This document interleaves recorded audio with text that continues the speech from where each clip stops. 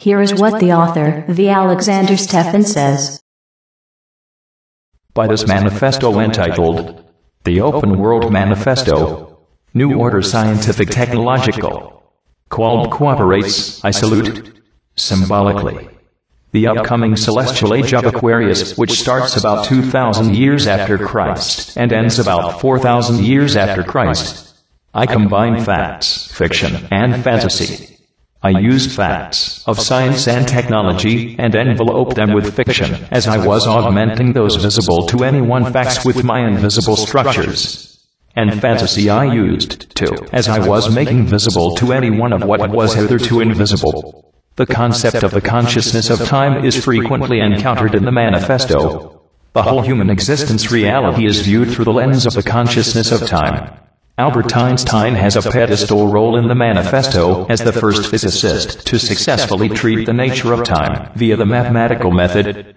For that, I am thankful to him.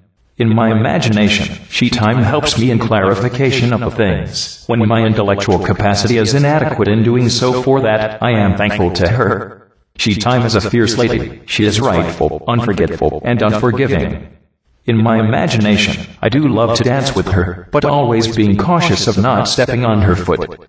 The manifesto expresses my general ideas, opinions, and hypotheses. Included are my physics and my fiction and fantasy. Thereof.